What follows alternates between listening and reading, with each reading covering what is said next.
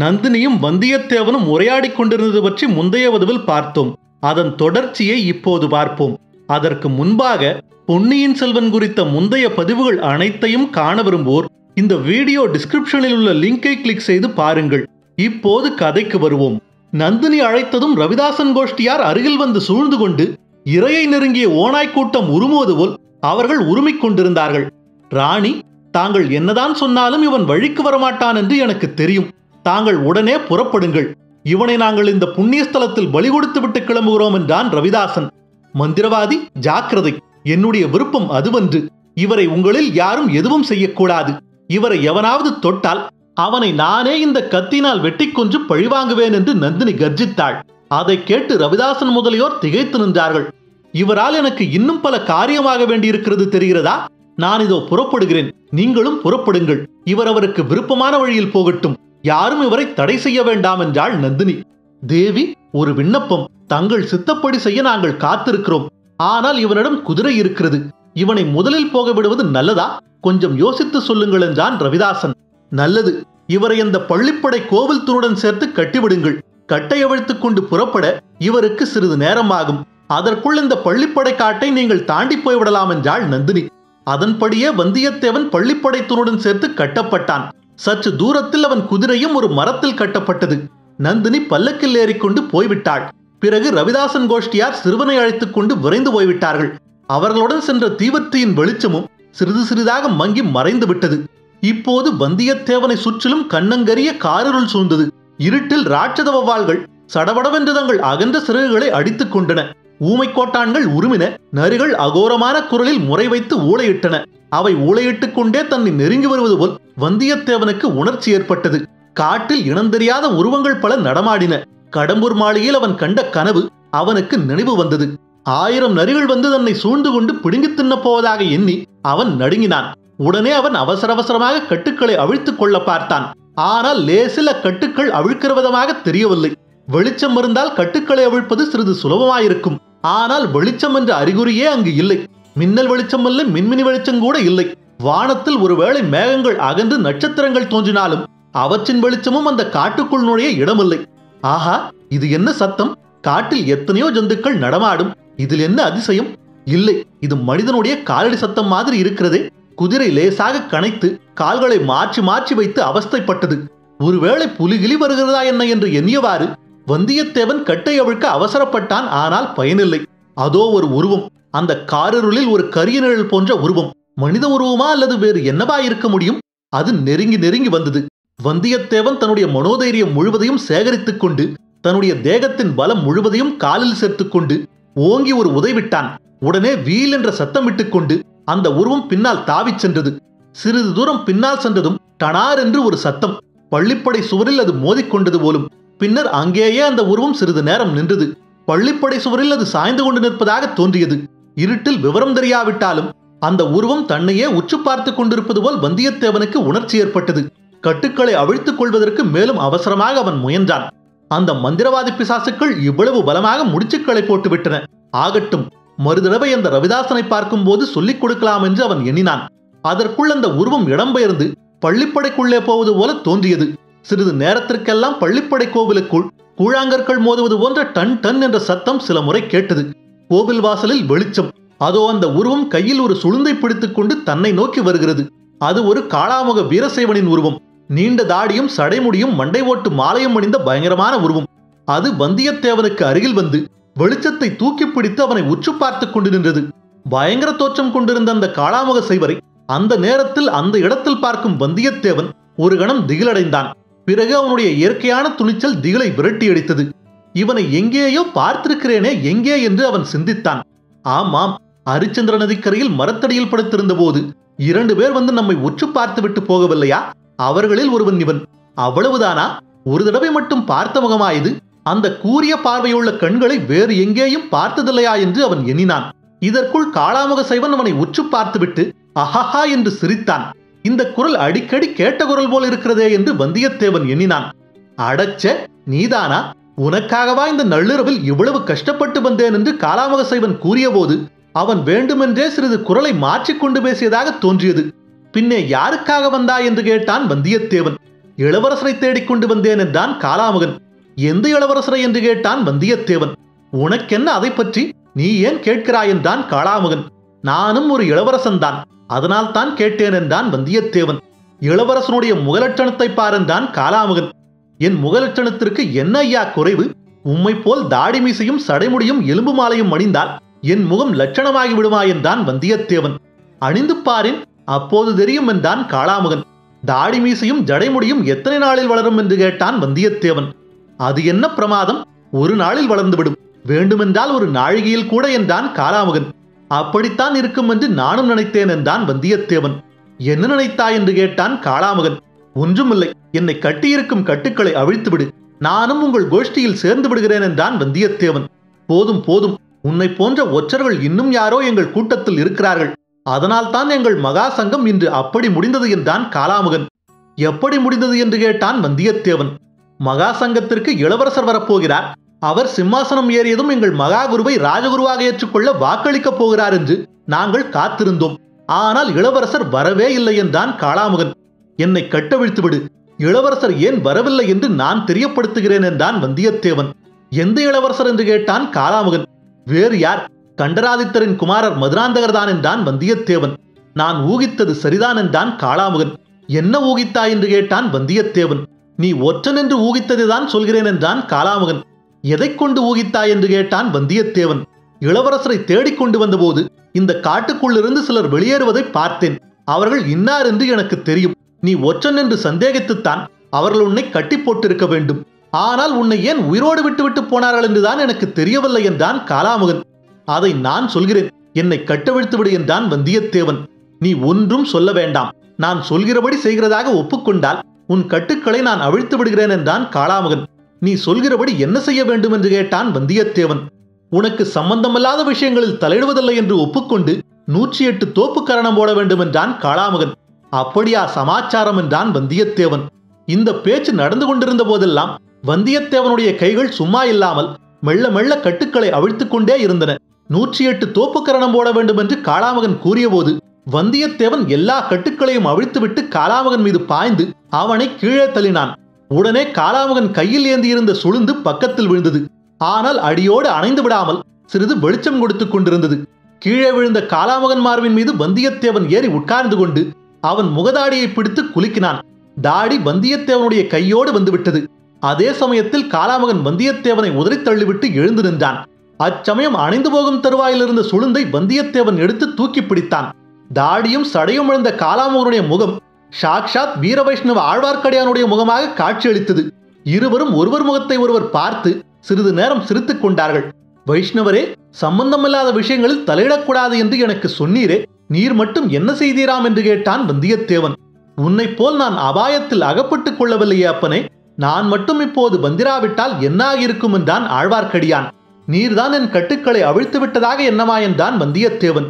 நீயே கட்டவிழ்த்துக் கொண்டிருந்தாலும் இந்த காட்டிலிருந்து என் உதவி இல்லாமல் நீ வெளியே போக முடியாது. இன்றிரவு நரிகளுக்கு நீ இரையாக வேண்டியதுதான் என்றான் ஆழ்வார்க்கடியான். நரிகள் கிடக்கட்டும், இங்கே சற்று முன் வந்து கூடியிருந்த மந்திரவாதி நரிகளை நீர் பார்த்திருந்தால் அவ்வளவுதான். அந்த நரிகளிடமிருந்து நான் தப்பியதுதான் பெரிய காரியம் என்றான் வந்தியத்தேவன். அந்த மந்திரவாதிகளை எனக்கும் தெரியும் அப்பனே. மந்திரவாதிகள் மட்டும்தான் வந்தார்களா அல்லது இன்னும் யாராவது வந்தார்களா என்று கேட்டான் ஆழ்வார்க்கடியான். சிறிய மீன் ஒன்று வந்திருந்தது.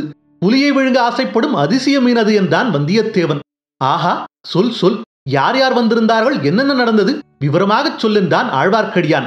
நீர் எதற்காக இந்த வேஷம் தரித்தீர், சாயங்காலம் எங்கே போயிருந்தீர், போயிருந்த இடத்தில் என்ன நடந்தது, அதையெல்லாம் சொன்னால் இங்கே நடந்ததை நான் சொல்கிறேன் என்றான் வந்தியத்தேவன்.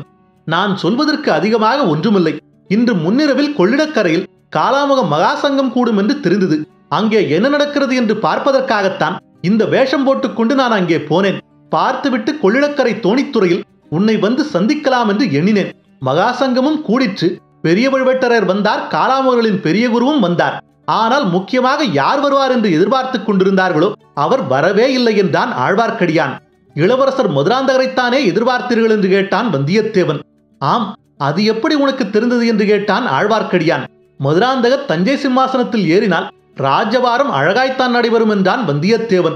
ஏன் அவ்விதம் சொல்லுகிறாய் என்று கேட்டான் ஆழ்வார்க்கடியான். ஒரு முரட்டு குதிரையையே அவரால் அடக்கி ஆள முடியவில்லையே, பழுவேட்டரையர் போன்ற சிற்றரசர்களையும் கலகமூட்டும் காலாமக சைவர்களையும் சண்டைக்கார வீர வைஷ்ணவர்களையும் அவரால் எப்படி அடக்கி ஆள முடியும் என்றான் வந்தியத்தேவன். அதை கேட்டு ஆழ்வார்க்கடியான் நகைத்துவிட்டு, நீ வரும் வழியில் மதுராந்தகரை பார்த்தாயா? அவருக்கு என்ன நேர்ந்தது தெரியுமா என்று கேட்டான். வந்தியத்தேவன் தான் மதுராந்தகரை தொடர்ந்து வந்ததையும் திடீரென்று தீவர்த்தியைக் கண்டு அவருடைய குதிரை தறிகட்டு ஓடியதையும் தான் அவரை சிறிது தூரம் தேடி போனதையும் கடைசியில் களத்து மேட்டில் குதிரையை மட்டும் பார்த்ததையும் கூறிவிட்டு, ஐயோ பாவம், குதிரை அவரை எங்கே தள்ளிற்றோ என்னவோ, அவருடைய உயிருக்கே ஆபத்து நேர்ந்தாலும் நேர்ந்திருக்கலாம். அதனால்தான் அவர் உங்கள் மகாசங்கத்திற்கு வரவில்லை. நாம் மறுபடியும் போய் அவரை தேடி பார்க்கலாமா என்று கேட்டான். அழகுதான், அதை பற்றி நமக்கென்ன? நம்முடைய வேலையை நாம் பார்க்கலாம், வா, புறப்படு உடனே. பொழுது விடுவதற்குள் நாம் கொள்ளிட நதியின் தோணித்துறையில் இருக்க வேண்டும் என்றான் ஆழ்வார்க்கடியான். மதுராந்தகர் வாய்க்காலிலோ வயல்வரப்பிலோ விழுந்து செத்து கிடந்தாரானால் அப்போது கூட நமக்கென்ன கவலை என்று சொல்வீரா என்று கேட்டான் வந்தியத்தேவன். அப்படியெல்லாம் நேர்ந்திராது. அனிருத்தர் அதற்கு முன்ஜாக்கிரதை ஏற்பாடு செய்திருப்பார் என்றான் ஆழ்வார்க்கடியான். முதன் மந்திரி அனிருத்தரா? அவருக்கென்ன இதை பற்றி தெரியும் என்று கேட்டான் வந்தியத்தேவன். ஆஹா, இது என்ன அப்படி கேட்கிறாய்? அன்பில் அனிருத்தருக்கு தெரியாமல் இந்த ராஜ்யத்தில் எந்த இடத்திலும் எதுவுமே நடக்க முடியாது என்றான் ஆழ்வார்க்கடியான். ஓஹோ, கடம்பூர் மாளிகையில் நடந்த சதிக்கூட்டத்தை பற்றிய விஷயமும் அவருக்கு தெரியுமா என்று கேட்டான் வந்தியத்தேவன். ஒரு விஷயத்தை ஞாபகப்படுத்திக் கொள்ளப்பனே. வீரநாராயணபுரத்து திருவிழாவின் போது பழுவூர் ராணியின் பல்லக்கு போனதை நாம் இருவரும் ஒரு மரத்தடியில் நின்று பார்த்தோம் அல்லவா என்றான் ஆழ்வார்க்கடியான். ஆம், பல்லக்கின் திரை விலகியதும் நீர் அடைந்த பரபரப்பு இன்னும் என் ஞாபகத்தில் இருக்கிறது. பழுவூர் ராணியிடம் ஒரு ஓலை கொடுக்க முடியுமா என்று நீர் என்னை கேட்டீரே என்றான் வந்தியத்தேவன். நீ எதற்கு? சீச்சி, இது என்ன வேலை என்றாய். நான் ஏதோ காதல் ஓலை கொடுக்க விரும்பியதாகவே எண்ணினாய். ஆனால் சதிகாரர்களின் பேச்சை நம்பி மோசம் போக வேண்டாம் என்று மதுராந்தகருக்கு எச்சரிக்கை செய்யவே நான் விரும்பினேன். அது முதன் மந்திரி எனக்கிட்ட கட்டளை என்றான் ஆழ்வார்க்கடியான். பல்லக்கில் இருந்தது மதுராந்தகர் என்று உமக்கு தெரியுமா என்று கேட்டான் வந்தியத்தேவன். முதலில் சந்தேகித்தேன், பிறகு திரை விலகியதும் அந்த ரகசியம் தெரிந்தது. நீ நல்ல அழுத்தக்காரன். நான் எவ்வளவோ பிரயத்தனம் செய்தும் பல்லக்கில் இருந்தது பழுவூர் ராணி அல்ல மதுராந்தகர் என்று சொல்ல நீ மறுத்துவிட்டாயல்லவா என்றான் ஆழ்வார்க்கடியான். நீர் மாத்திரம் அழுத்தக்காரர் இல்லையா? இன்று சாயங்காலம் நீர் எங்கே போகப் போகிறீர் என்று சொல்லக்கூட நீர் மறுத்துவிட்டீரே என்றான் வந்தியத்தேவன். சொன்னால் நீ அதிலும் தலையிட வேண்டும் என்று பிடிவாதம் பிடித்திருப்பாய். இப்போது எவ்வளவு சங்கடத்தில் அகப்பட்டுக் கொண்டாய்வார். இனிமேலாவது ஜாக்கிரதையாயிரு என்றான் ஆழ்வார்க்கடியான். காலாமுகர் கூட்டத்தை பற்றியும் மதுராந்தகர் எங்கே போக உத்தேசித்திருப்பார் என்பது பற்றியும் முதன் மந்திரிக்கு தெரியுமா என்று கேட்டான் வந்தியத்தேவன். தெரியாமலா என்னை அனுப்பினார்? அதே சமயத்தில் மதுராந்தகர் அங்கே போய் சேராதிருப்பதற்கும் ஏற்பாடு செய்திருக்கிறார். யாரோ தீவர்த்தியை தூக்கி பிடித்தான் என்று சொன்னாயே, அவனும் அனிருத்தரின் ஆளாகத்தான் இருப்பான். வேண்டுமென்றே குதிரையை மிரட்டி தறிகட்டு ஓடும்படி செய்திருப்பான். தரையில் விழுந்த இளவரசரை யாராவது எடுத்து காப்பாற்றியிருப்பார்கள்.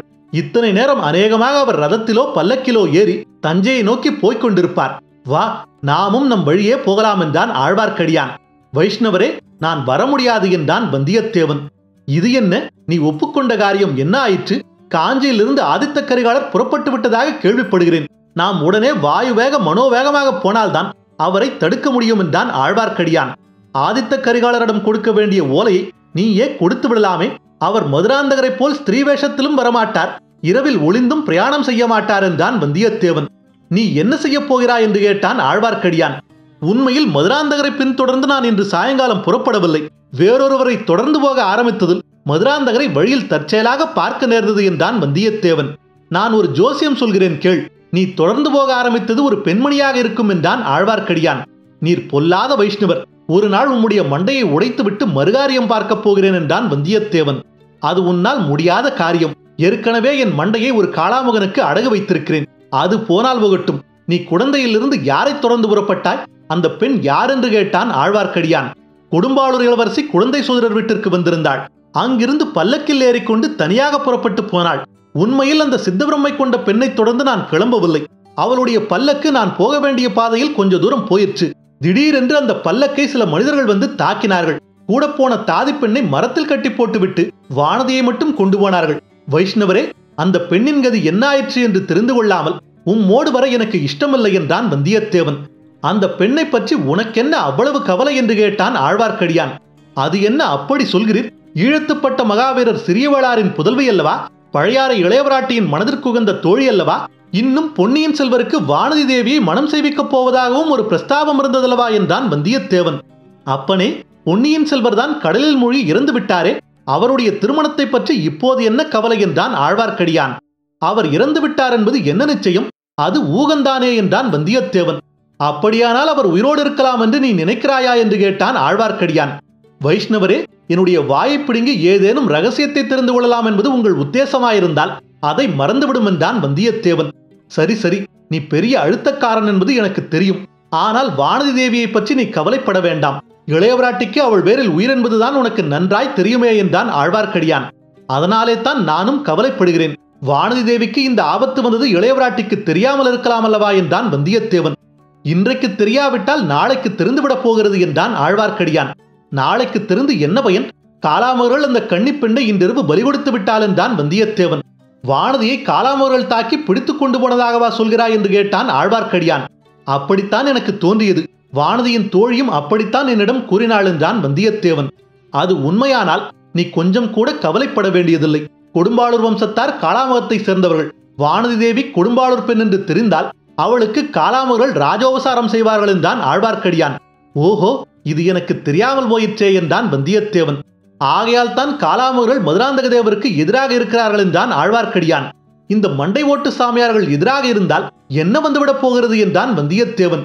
உனக்கு தெரியாது தம்பி, இந்த நாட்டின் மிகப்பெரிய குடும்பங்கள் காலாமுகத்தை சேர்ந்தவை. சைன்யத்திலும் அத்தகைய பலர் இருக்கிறார்கள். அதனாலேயே பழுவேட்டரையர் இன்றைக்கு இந்த ஏற்பாடு செய்திருந்தார். மதுராந்தகருக்கு காலாமர்களின் ஆதரவை தேட முயன்றார்.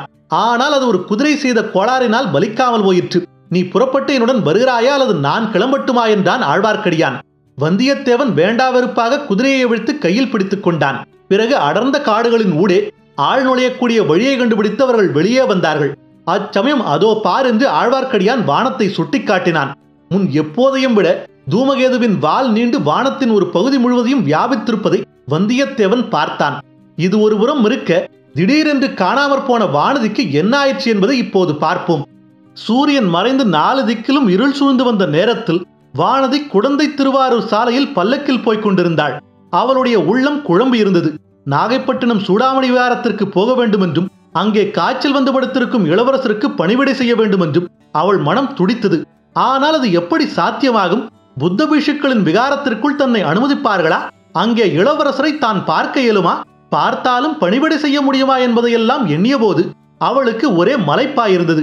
நாகைப்பட்டினத்திற்கு தனியாக பிரயாணம் செய்ய வேண்டியிருப்பதை எண்ணிய போது அவளுக்கு அதைரியம் உண்டாயிற்று. அதைரியத்தை போக்கி மனதில் உறுதி உண்டு பண்ணிக் கொள்ள அவள் முயன்றாள். உலகில் பெரிய காரியம் இதுதான் எளிதில் சாத்தியமாகும். ஒவ்வொருவரும் எடுத்த காரியத்தை சாதிப்பதற்கு எவ்வளவு கஷ்டப்படுகிறார்கள். அந்த ஓடைக்கார பெண் கடலில் தனியாக படகு செலுத்தி கொண்டு போக எவ்வளவு நெஞ்சு துணிவு உள்ளவளாக இருக்க வேண்டும். புயலிலும் மழையிலும் மலை போன்ற அலைகளுக்கு மத்தியிலும் படகு விட்டு கொண்டு போய் இளவரசரை காப்பாற்றியதற்கு எவ்வளவு நெஞ்சு துணிவு அவளுக்கு இருக்க வேண்டும். தான் இந்த சிறிய பிரயாணத்தை குறித்து பயப்படுவது எவ்வளவு பேதமை. சூடாமணி விகாரத்திற்குள் உடனே போக முடியாவிட்டால் பாதகமில்லை. அக்கம்பக்கத்தில் இருந்து இளவரசரை பற்றிய செய்தி தெரிந்து கொண்டிருந்தாலும் போதும். இளவரசரை பார்க்க முடியாவிட்டாலும் பாதகமில்லை. அந்த ஓடைக்கார பெண்ணையாவது பார்க்க முடிந்தால் போதும். ஆம், அதுதான் சரி. அவளை எப்படியாவது பார்த்தால் அவள் மூலமாக இளவரசரை பார்க்க முடிந்தாலும் முடியலாம். அவரிடம் நமக்குள்ள அன்பை ஏதோ ஒரு பிரயோஜனமான விதத்தில் காட்டிவிட வேண்டும். அதற்கு பிறகு இந்த உயிரை விட்டாலும் விட்டுவிடலாம், அல்லது புத்த சங்கத்தில் சேர்ந்து பீஷணி ஆனாலும் ஆகிவிடலாம் என்று எண்ணிய வானதி மறுநாள் எந்த நேரத்தில் நாகப்பட்டினம் போய் சேரலாம் என்று பல்லக்கு சுமப்பவர்களை விசாரிப்பதற்காக பல்லக்கின் திரையை விலக்கி வெளியில் பார்த்தாள். சாலை ஓரத்தில் ஓங்கி வளர்ந்திருந்த மரங்களுக்கு பின்னால் சில உருவங்கள் மறைந்து நிற்பது போல் அவளுக்கு தோன்றியது. உடனே இன்னும் சிறிது கவனமாக உற்று பார்த்தாள். மறைந்து நின்றவர்கள் வீரசைவ காலாமர்கள் என்று தெரிந்தது. அது குறித்து வானதிக்கு சிறிதும் கவலை உண்டாகவில்லை. அவள் கொடும்பாளூர் அரண்மனையில் வளர்ந்த காலத்தில் அடிக்கடி காலாமர்கள் அங்கு வருவதுண்டு.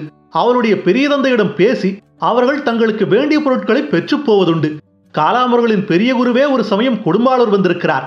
அங்கு அவருக்கு உபசாரங்கள் பூஜைகள் எல்லாம் நடந்தன. அவளுடைய பெரிய தகப்பனார் பூதி விக்ரமகேசரி பல திருக்கோவில்களில் காலாமர்களுக்கு அன்னம் படைப்பதற்கென்று நிபந்தங்கள் ஏற்படுத்தியிருக்கிறார்.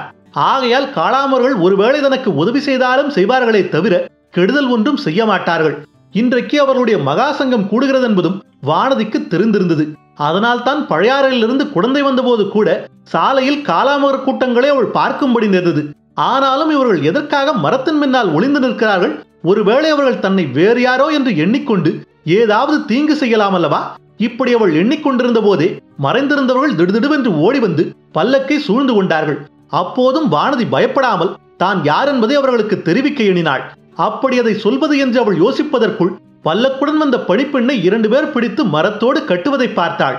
உடனே அவளை அறியாமல் பீதியுடன் கூடிய கூச்சல் ஒன்று அவள் வாயில் இருந்து வந்தது. பல்லக்கை சூழ்ந்திருந்த காளாமர்களில் ஒருவன் ஒரு திரிசூலத்தை எடுத்து அவள் முகத்திற்கு நேரே காட்டி, பெண்ணே, கூச்சல் போடாதே. கூச்சல் போடாமல் இருந்தால் உன்னை ஒன்றும் செய்ய மாட்டோம். இல்லாவிட்டால் இந்த சுலத்தினால் குத்தி கொன்று விடுவோம் என்றான். வானதிக்கு சிறிது தைரியம் வந்து கம்பீரமாக பேச எண்ணிக்கொண்டு, நான் யார் தெரியுமா? கொடும்பாளூர் வேளார் மகள். என்னை தொட்டீர்களானால் நீங்கள் நிர்மூலமாவீர்கள் என்றாள். அச்சமயம் அவளுடைய மனதில் தைரியம் இருந்ததே தவிர பேசும்போது குரல் நடுங்கிற்று. அதை கேட்ட காளாமகன், எல்லாம் எங்களுக்கு தெரியும், தெரிந்துதான் உனக்காக காத்திருந்தோம். சற்று நேரம் சத்தமிடாமல் இரு, இல்லாவிட்டால் என்று மறுபடியும் திரிசூலத்தை எடுத்து நீட்டினான். அதே சமயத்தில் சாட்டையினால் சுளீர் சுளீர் என்று அடிக்கும் சத்தமும் ஐயோ என்ற குரலும் கேட்டது. அப்படி அடிபட்டு அலறியவர்கள் சிவிகை தூக்குவோர் என்பதை வானதி அறிந்திருந்தாள். அவர்களை சில காளாமர்கள் சாட்டையினால் அடித்திருக்க வேண்டும். அதை பற்றி வானதி ஆத்திரப்பட்டு பல்லக்கிலிருந்து கீழே இறங்கிவிட எண்ணினாள். ஆனால் அதற்கு சந்தர்ப்பம் வாய்க்கவில்லை. ஏனெனில் சிவிகை தூக்கிகள் பல்லக்கை சுமந்து கொண்டு ஓடத் தொடங்கிவிட்டார்கள். காளாமர்களும் பல்லக்கை சூழ்ந்த வண்ணம் ஓடி வந்தார்கள். ஓடும்போது அவர்கள் பயங்கரமாக கூச்சல் போட்டுக் கொண்டு ஓடினார்கள். ஆகையால் வானதி தான் கூச்சல் போடுவதில் பயனில்லை என்பதை உணர்ந்தாள். ஓடும் பல்லக்கிலிருந்து கீழே குதிப்பதும் இயலாத காரியம். அப்படி குதித்தாலும் அந்த பயங்கர மனிதர்களுக்கு மத்தியில் தானே குதிக்க வேண்டும். இவர்கள் எங்கேதான் நம்மை கொண்டு போகிறார்கள், எதற்காக கொண்டு போகிறார்கள் பார்க்கலாம் என்ற எண்ணமும் இடையிடையே அவளுக்கு தோன்றியது.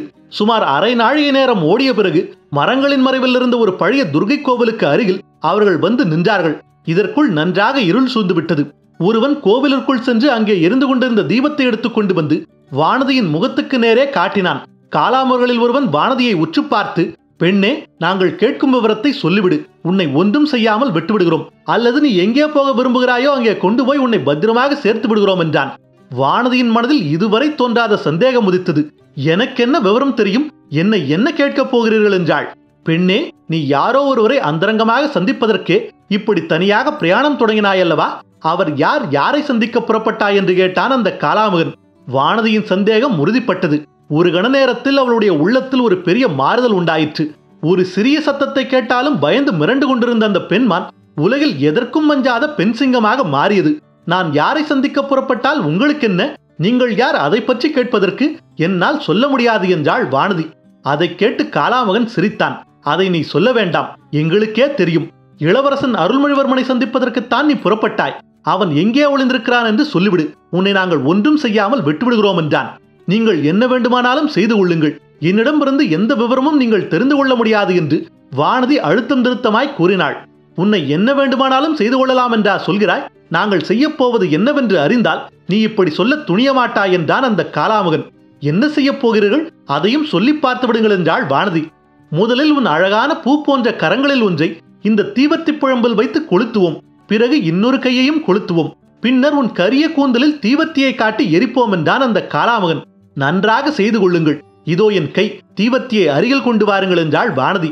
ராஜ்யத்தில் நடந்து வந்த சூழ்ச்சிகள், சதிகள் எல்லாம் வானதிக்கு தெரிந்துத்தான் இருந்தன. இந்த துஷ்டர்கள் சதிகாரர்களின் ஆட்களாயிருக்க வேண்டும். இளவரசர் இருக்கும் இடத்தை கண்டுபிடிக்க பார்க்கிறார்கள். அவருக்கு கெடுதி செய்யும் நோக்கத்துடனே இவர்கள் அவரை தேடுகிறார்கள். இளவரசருக்காக, அவருடைய பாதுகாப்புக்காக நாம் இத்தகைய கொடூரங்களை அனுபவிக்கும்படி நேர்ந்தால் அதை காட்டிலும் பெரிய வாக்கியம் என்ன இருக்கிறது? இவ்வாறு எண்ணினாள் கொடும்பாளூர் இளவரசி வானதி. அந்த எண்ணம் தான் அவளுக்கு அத்தகைய மனோதைரியத்தை அளித்தது. பெண்ணே, யோசித்து சொல், வீண் பிடிவாதம் வேண்டாம், பிறகு வருத்தப்படுவாய். உன் ஆயுள் உள்ள வரையில் கண் தெரியாத குருடியாயிருப்பாய் என்றான் காளாமகன். என்னை நீங்கள் அணுவாக கொளுத்துங்கள், என் சதையை துண்டு துண்டாக வெட்டுங்கள், ஆனாலும் என்னிடமிருந்து ஒரு விவரமும் அறிய மாட்டீர்கள் என்றாள் வானதி. அப்படியானால் எங்களுடைய காரியத்தை பார்க்க வேண்டியதுதான். சீடா, கொண்டு வா அந்த தீவத்தியை இங்கே என்றான் காளாமகன். அச்சமயம் வானதியின் கவனம் சற்று தூரத்தில் சென்றது.